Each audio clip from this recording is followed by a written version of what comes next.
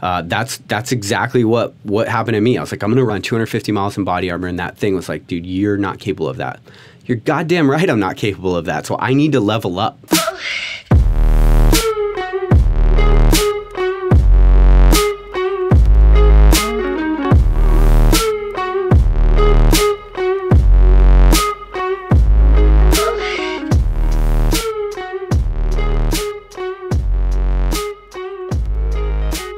Hey everybody, welcome back to another episode of Lionheart Radio with your host, Rick Alexander.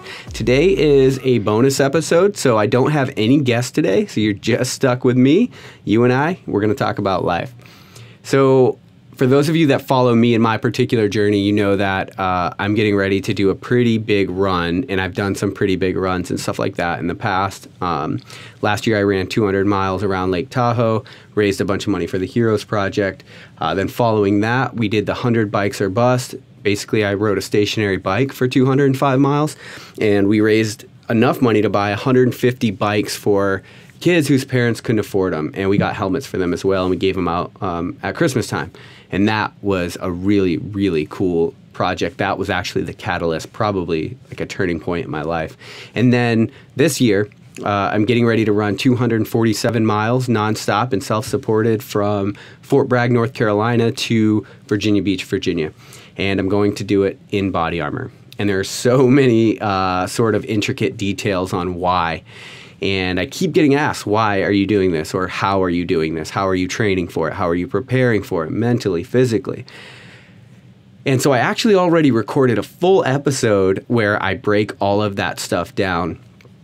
And toward the end of the episode, I started thinking about it, and I was editing it, and I just kept thinking about how people, they always, for whatever reason, these really kind of big physical endeavors that you take on, they have a ripple effect, and they capture a lot of people's attention, and people want to know why or how. How the hell are you possibly doing this?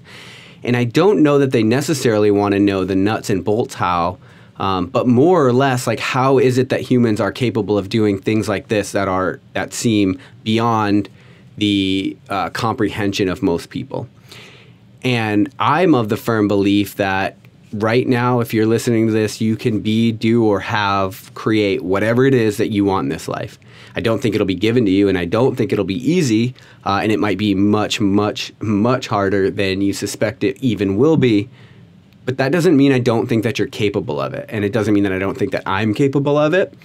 And that mindset has carried me a super long way, because I don't think that people want to know how are you doing this from a physiological standpoint. Some people certainly do, but how are you doing these things in general? And then I think the bigger why behind asking me how is because they want to know if they could do things similar to this. And the answer is absolutely yes. I'm not like an insane athlete. I'm not an elite athlete. I'm just a dude that knows exactly what he wants in this life and is going to get it. And if you can somehow foster that mindset, I am quite confident that you can do the same thing. And so what I wanted to do is talk about how I'm going to do this event, why I'm doing this event, and I want to pull out all of the things along the way that I think you could benefit from it, because I want to see you do really big things in this life. And I think deep down that's also what you want. All right, so man, we got to talk about alignment. We can't actually talk about doing anything really big or really cool without talking about alignment first. And when I say alignment, I mean you doing the things that you feel called to do in this lifetime. And that is, maybe it gets a little woo-woo. It's kind of whatever. I thought about this a lot because I feel like I'm finally on this path where I'm doing all of the things in life that I was meant to do, that I was put here to do. And I've thought earnestly about this idea, because what if you don't believe that? What if you don't believe that humans were put here for some purpose? You're more of a determinist, and you just think that, especially if you ascribe to Darwin's theory, it's essentially random chance, right? That's what natural selection is, right? It's random mutations combined with survival of the fittest. And so if you're very deterministic and you don't believe that you were put here for a certain reason, does that matter? to me, I've thought about that a lot because I actually don't know where I fall on this issue. But I don't think that it actually does matter. I think whether you believe that a higher power put you here in order to do something big with this life, or you give it that meaning, where you're coming from doesn't matter. But what does matter is that your life actually does have that meaning. Most people believe that they were not put here to pay bills and die. Most people believe that there's something, some gift that they have, some interest that they have, something that they have that they can offer the world. And one of the things that I believe is, we all go through these unique experiences in life, and it can be very easy to want to compare your experiences to someone else and to think that and to dismiss what you've gone through. But the thing is, when you're talking about, especially hard times, when you're talking about pain, when you're talking about going through things in life, the comparison game actually doesn't matter, right? It doesn't matter at all. What matters is that you own your pain, right? So the fact that you're going through a really bad breakup right now and that shit hurts really bad, the fact that somebody else is going through a cancer diagnosis, and that might be way worse in the broad scheme of things, doesn't mean that it hurts you less, right? And that's what we have to get away from. We can't dismiss the things we've gone through, because the things that we go through in this life are exactly what's going to position us in order to do something great going forward. And so you have to come to the point, what you have to realize is that your unique perspective positions you uniquely to talk about that thing in a way that other people can't. And there's other people that are going through hard times. And this is what defines a great life, in my opinion, because nobody is going to be sheltered from difficult times, from depression, from diagnosis, from breakups, from tragedy and loss. Like, nobody gets to be sheltered from these things. But the thing that's going to determine whether, in my opinion, your life it sort of goes in vain or not, is whether you can shoulder these experiences and then who you become on the other side of them, because that's how great things happen in life. When you get exposed to something really hard, you have to decide beforehand how you're going to react. Are you the kind of person that's going to fold inward or not? And I know I talk about this a lot on the show, but I really think it's so important. I was a BUDS instructor for almost 4 years, and I had tons and tons of students that wanted to be Navy SEALs and Navy SWCC. And one of the things I would always talk to them about is the fact that something in this training pipeline is going to be really, really difficult for you. Maybe you're a good runner, and maybe it's the swimming that gets you. Maybe it's vice versa. Maybe you're good at both of those, but the obstacle courses get you. Maybe the log PT gets you. Maybe the treading water gets you, even though you can swim.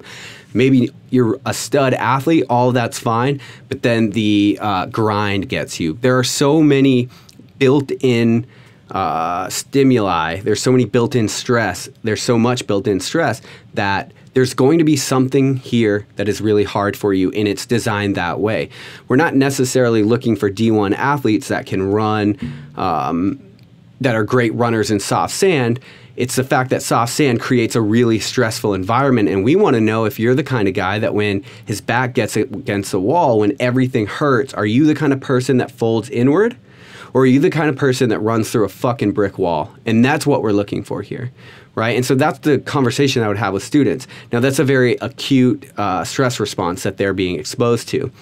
But that doesn't mean no matter what you're doing in life, you're going to be exposed to these stresses. Like we said, that's just the way that life is. One conversation can change your entire life, for the positive or for the negative. One diagnosis, one breakup, one tragedy, one loss, one whatever can just throw you into chaos. And on the other side of that chaos, you have to ask yourself who you're going to be. And you have to ask yourself before you go into it. Because once you find yourself in chaos, there's nothing to grab onto. And so you need to know who you are going to be so that you make those decisions on autopilot when everything hurts, when it's stressful, when it sucks. Some of the greatest things in this lifetime have come on the other side of tragedy. You can look at Lance Armstrong because he's such it's a little bit of a polarizing issue, but he's such a good person to think about this with, right? Because he was diagnosed with stage 4 testicle cancer, and the cancer had metastasized and spread all over his body, including into his brain. He had a 90% chance of dying, they said, or 85% chance. And that, I mean, as a pro cyclist, as really like kind of living your best life, you know, at that point felt like he was, to be diagnosed with that is pretty much, I've got to imagine, as low as you could possibly get.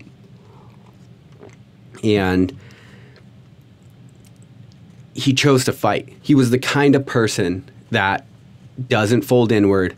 And that doesn't mean he didn't have a moment where he felt bad for himself. I say that all the time. Like, it's okay to just stop and acknowledge it. You know, in next week's podcast with Megan Cannon, the psychologist, we talk about that. Like, it's okay to just acknowledge what you're going through sucks and to just sit with it for a minute. But you need to know, are you the kind of person that's going to take that experience and do something great with it? And so I think that is really important that you come to that conclusion, because after beating it, you know, obviously Lance Armstrong went on to raise hundreds and hundreds of millions of dollars for cancer, but more importantly, that like personally impact people with cancer. That would read his book, that they would inspire to keep fighting.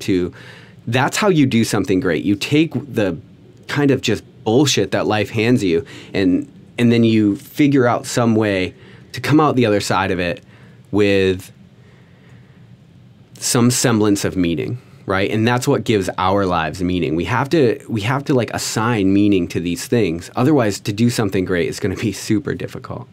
Now, that's the first way you can go to do something great. Now, life might not, you know, hopefully not hand you cancer, and it might not hand you a devastating diagnosis or tragedy or loss. I think at some point, you know, nobody's really can protect themselves forever from those things. But, you know, we see a lot of motivational speakers that have gone through something really difficult, and then because of that, on the other side of that, they have this amazing story, and that's kind of what I've been alluding to this entire time. But there's another way you can go about doing great things in this life, and that's to find your hard times and to pursue them, to find your struggle. So that's like a talk that I've been giving a lot right now, and I don't want to give that whole talk right now, but it's this idea that you can find discomfort, you can find struggle, and you can go to it. You don't have to wait for it to come to you. You can find the difficult parts of life and you can meet it on its own terms, right? That's what we're doing when we're running ultra marathons, or we're working out, or we're striving for something. We're finding our struggle and we're going to it because we know that greatness is only going to be bred on the other side of that struggle. And there's really no getting around that in life, right? You're never going to do something amazing without some sort of sacrifice, right? Because a sacrifice, what you're doing when you sacrifice going out and drinking with your friends, or you sacrifice sleep, or whatever you're sacrificing, that's a deal. You're making a deal with the future. You're making a deal that the person that you're going to be in the future is going to be better than the person that you are right now. And what that deal requires of you is sacrifice. And so it's super important to recognize that whether life hands you really hard times, in some big cataclysmic event, or you find your own struggle and you pursue it, it's important to realize that regardless, if you want to do great things in this life, you have to find your struggle. And that's what I've done with the endurance stuff. It's something that has aligned with me, right? It was the struggle that I find that I'm uniquely positioned to fight. I know for sure now, if you need a guy to run really fast, I'm not your dude. You need a guy to be really strong, I'm also not your guy. You need a guy to put it in second gear and just suffer for hours, for days, to never quit. I can do that shit all day long. Like, that's what I do. Like, I figured that out about myself. And so I found that was my way to put a dent in the universe. And you can find that about yourself too. It doesn't have to be this like long suffering thing. And also too, when you talk about like really great things in life, it's a process. You don't start running 247 miles in body armor or 205 miles around Lake Tahoe. You start with a 5K, you start with a 10K, you start with what's relatively hard for you. You find your struggle and you keep pulling that thread. And as you pull that thread, you're going to find more and more things that align with you and things that don't. And when you find the things that don't, you just get rid of them because you don't have time for that shit in your life. We only have a certain amount of time on this earth, and you know that. But what we don't think about is the fact that, let's say the average lifespan is like 76 years old, and I just completely made that up. I think it's around that. Well, the actual time that you have to be in the prime, to like fulfill your ultimate potential, is even smaller, right? Because up till 20, you're pretty much just learning through a fire hose. And there reaches a certain point, and I don't know where that point is, I'm not there yet, but there reaches a certain point where you start to decline in your potential as well, at least physically, probably cognitively as well. So man, when you're in it, you got to wring all of the life you can out of that small window, out of that moment. You need to figure that out. You need to make sure that you capitalize on that. You got to strike while the iron's hot, right? And so the way that you do that, though, is you keep finding these struggles. You find the struggles that align with you, and the ones that don't, fuck, man, you get rid of them. People that are like, dude, I just hate running. Cool, man, then hate running. Just don't fucking run. Like, I don't care. But there's some kind of struggle that you're born and bred for, I guarantee it. That's what we evolved to do. Humans got here. We fought and clawed our way to the top of the food chain.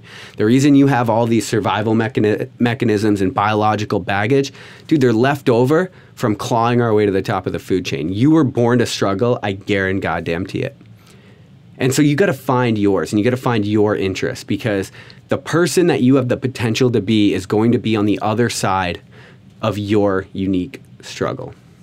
And what happens is you start to find this struggle, and then you look down the road and you figure out where it could go. So for me, when I started running and I first did my first 50 miler, I started looking further down the road. I thought, like, where does this lead?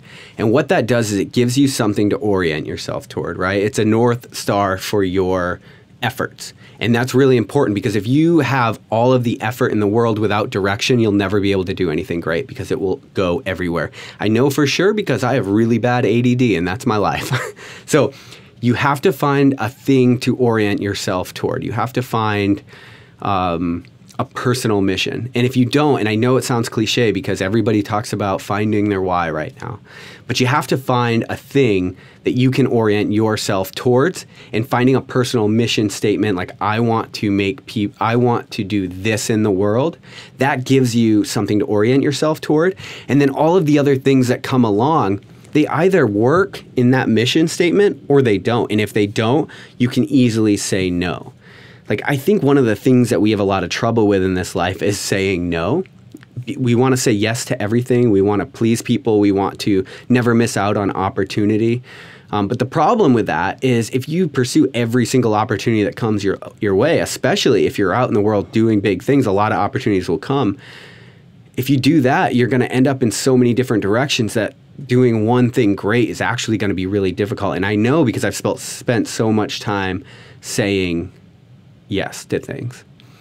And when you get really secure in your mission and your alignment, and you figure out what it is that you were here to do on this earth, whether you give yourself that meaning or you think it comes from a higher purpose, when you figure that out, you can like say no, and you can stand on that no.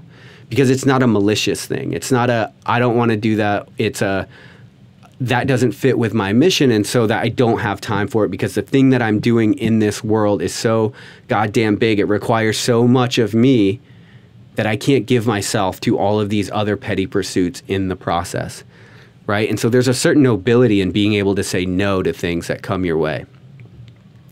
And so that's the next thing. You got to orient yourself toward something, toward a mission. Come up with a mission statement. Hit me up, dude. Hit me up on Instagram at @RickAlexander_, and I'll help you craft a mission statement. I will tell you exactly how I did mine, and I will give you resources. And because I really think that it's the most important thing for you to do, to find your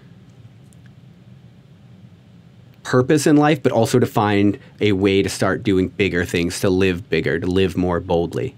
Now, the other thing I want to say about this process of finding really big things in life is that when you come up with your mission statement, there should be a certain amount of, I don't know how I'm going to ever get this done. Like, there's a little bit of, there's fear involved if you think big enough.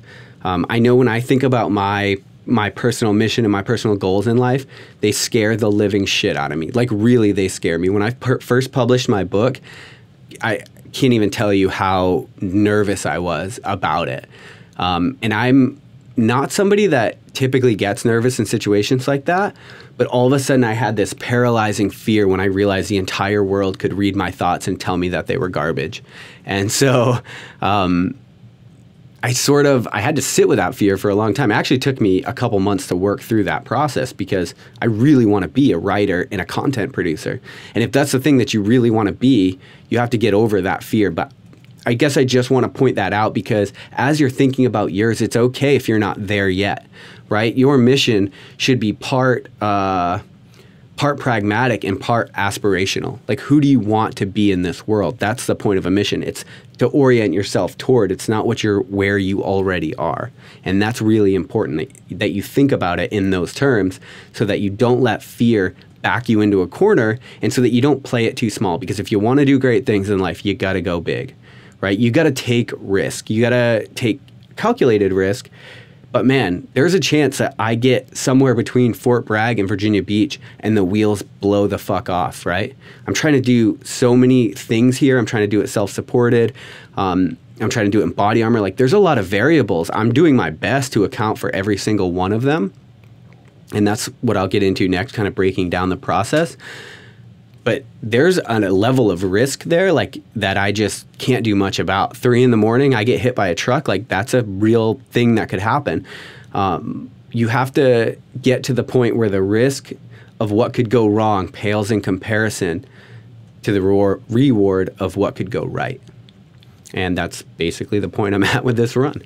All right. And so then the last part, once you kind of start to figure out what you want, you pursue your interests, you start to craft your mission statement and define your purpose in life, and you start to level up, you start to pick something big, there's going to be a thing that happens in the back of your brain.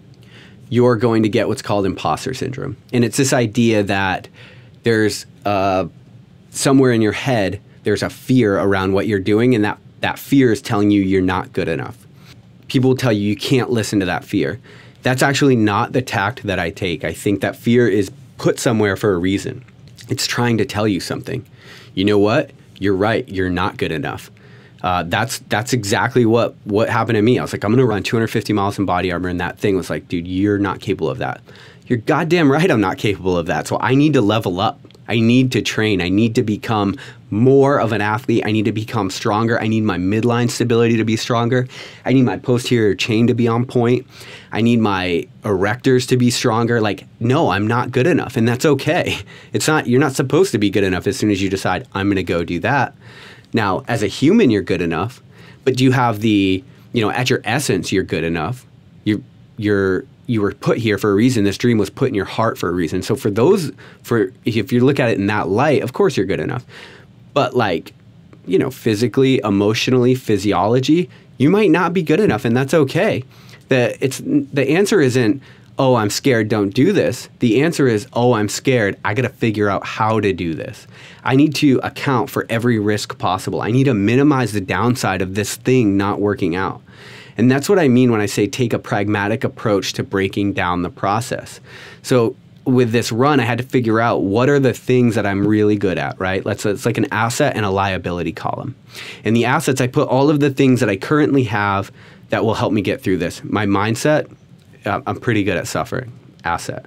My lungs, huge asset. There's no way I'll be able to run fast enough past my cardiovascular capability, huge asset.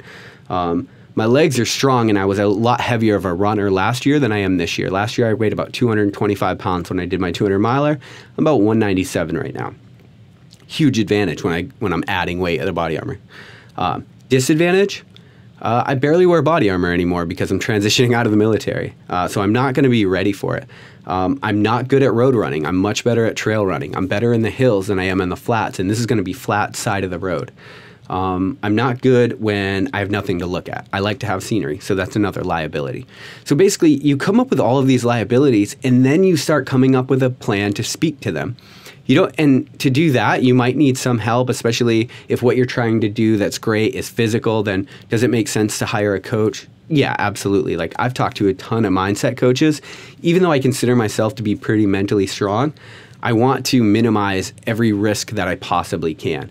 I want to figure this thing out. And so I just pragmatically break it down. You make an asset and a liability column.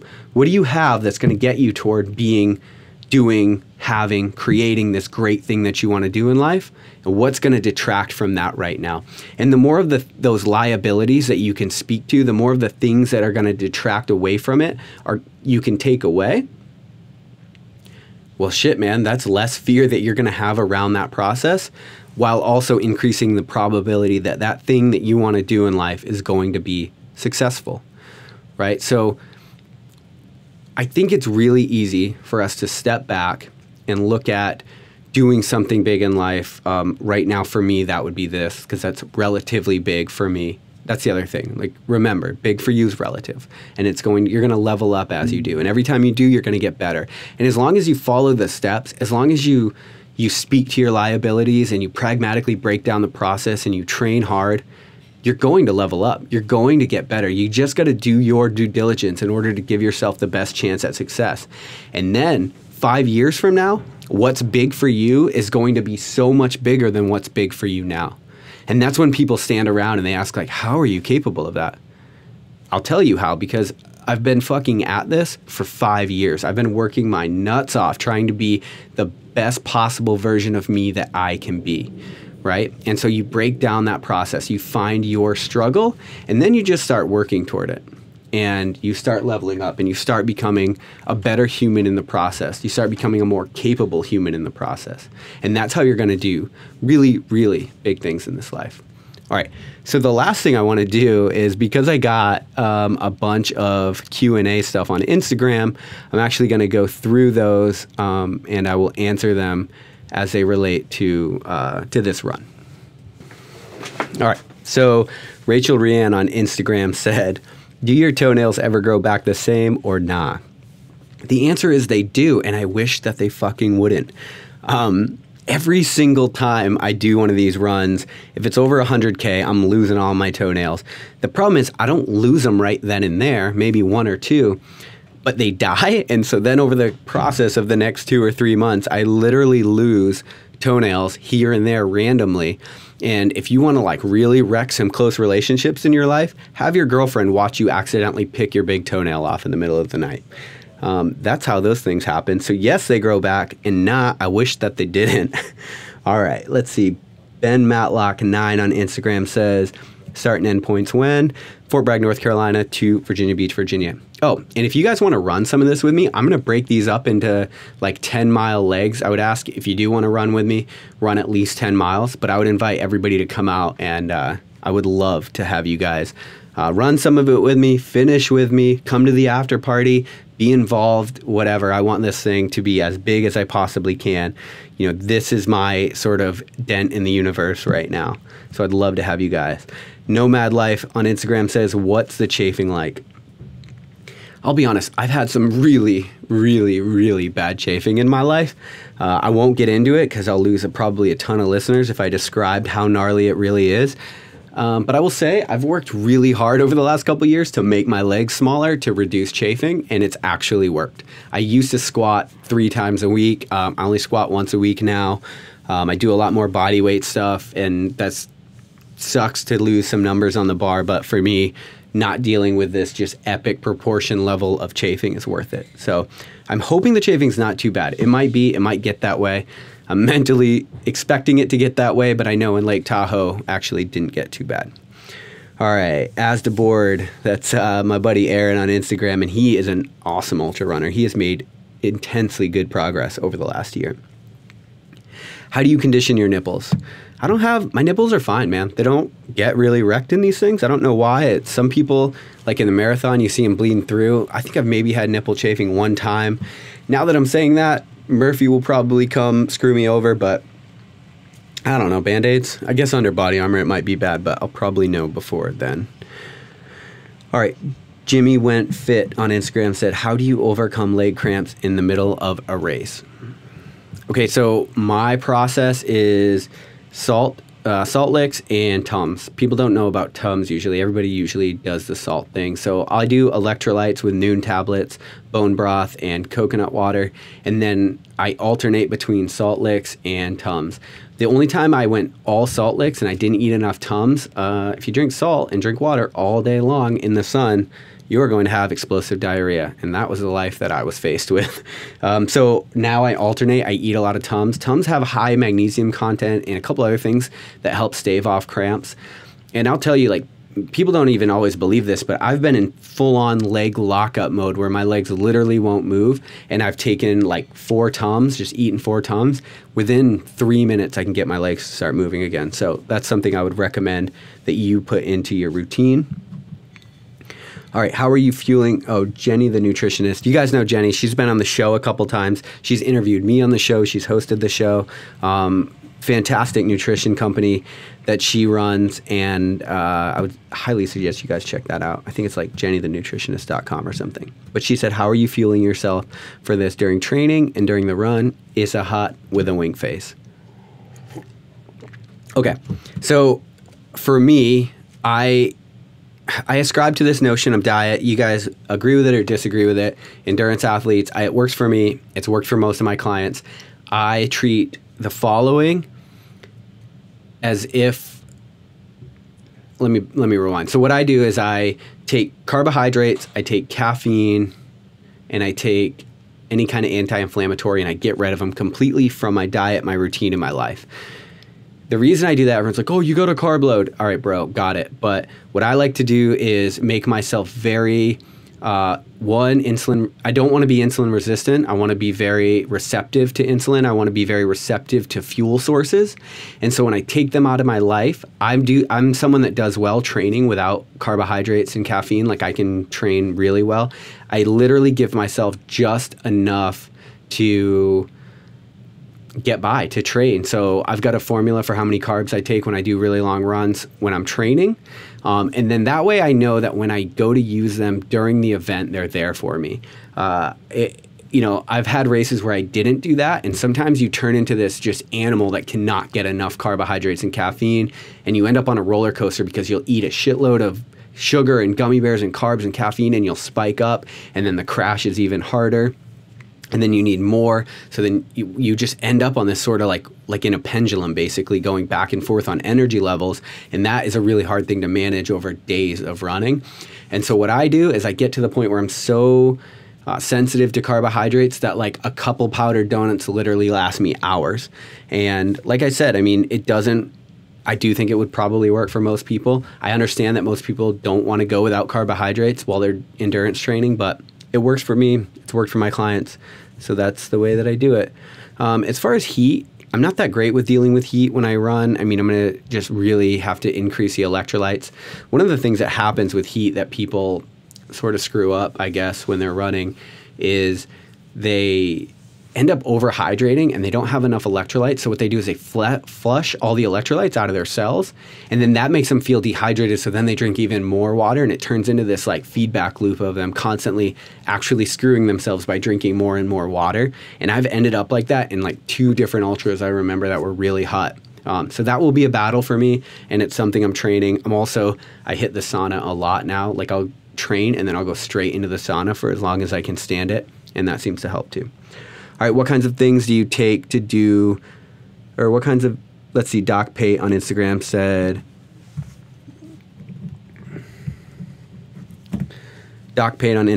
what kinds of things do you have to do to take care of your feet? All right, so this is really interesting. So when I got the email for the Tahoe 200, they said, Candace Burrett, the race director, said, have a pair of shoes that is a half a size too big, so when your feet swell, you can change into them. And I thought, nope, not going to buy a $200 pair of shoes. It's a half a size too big.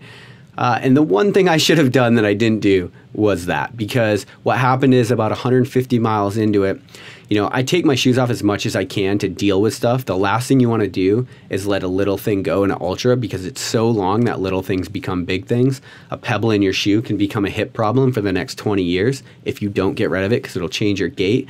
That little change in stride over a super long period of time will put you in a bad position.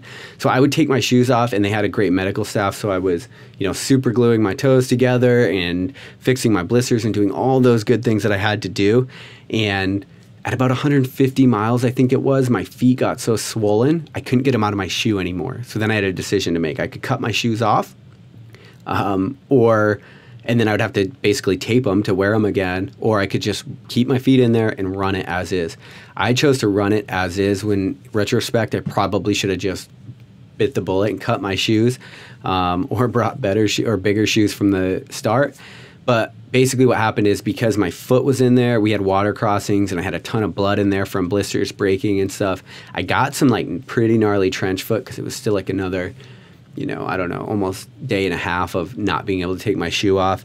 So the way that I'm going to take care of my feet is very carefully, and I'm going to have an extra pair of shoes for sure. All right. Ty Lift Hunt Life on Instagram said, how do you plan to condition your hips, knees, ankles, and feet for the added weight? All right, so as I mentioned, I was much heavier in my career last year as a runner than I am this year. So that's actually a huge advantage that I have. Basically, my added body armor is almost my body weight last year. So a lot of stuff, like my soft tissue, joints, tendons, all of that stuff, they're actually pretty well conditioned and pretty strong for the added weight. But the one way that I take care of that with me and with all my clients is always with strength training. I think strength training is invaluable to the endurance athlete. I've preached that a ton on here, but the reason is you can mimic a lot of the stimulus. I can do barbell step-ups or front rack loaded with a kettlebell step-ups, things like that that are not going to expose your body to a ton of pounding, but you're going to get a lot of soft tissue recruitment and thus strength built up in those areas. And so that is why. Okay, I think that's the last question I had. I might have had a couple more that I missed, but I would encourage you guys, if you have questions about this stuff, I fucking love talking about this, so hit me up at Lionheart Radio on Instagram or at @RickAlexander_ on Instagram. If you have questions about the event, if you want to get involved, if you want to run with me, and this is something I really love to talk about, if you have something that you want to do really big in this life, I would love to talk to you about how you can get that done. I do a ton of coaching, or if it's simply a conversation or point you at some resources, I'll do anything I can, because I guarantee because I am of the firm belief that you are capable of so many cool things in this lifetime. I want my life, the things that I'm doing, to serve as an example of those things. But I would love to help you do them for yourself. All right, so I hope you guys enjoyed this bonus episode. As always, if you could, shoot over iTunes and give us a 5-star rating. I'm going all in on the podcast thing, on my dream of creating content. And when we have reviews, it really helps us to climb the rankings. And when we do that, we'll be able to get more listeners and more money for the show, yada, yada. We'll be able to get the message out. Everything is good. Please go to iTunes, give us a review, and I will love you long time. Thanks for listening to Lionheart Radio. I hope that the information from today's show will make you fitter, happier, and healthier. For the show notes of this episode and every episode, head to www.lionheartrad.io. Yep, just like Lionheart Radio. And please, if you have the time, head over to iTunes and give us a 5-star rating. It really helps us to know that we're on the right track and delivering you reliable information and value. As always, feedback is welcomed. If you have any comments on the show or would like to suggest a guest, send me an email at rick@luavive.com. That's LUAVIVE.com. Thanks for your support, and we will see you next time. Bitch, I feel good. Don't I look stupendous? My shine is so endless, and shit you can do to end this. Even when I'm dead, niggas still gon' bump that chip shit. Coke, white, Escalade on cinches for you dipshit. So you won't forget this. Me and West nigga be the coldest. Cleveland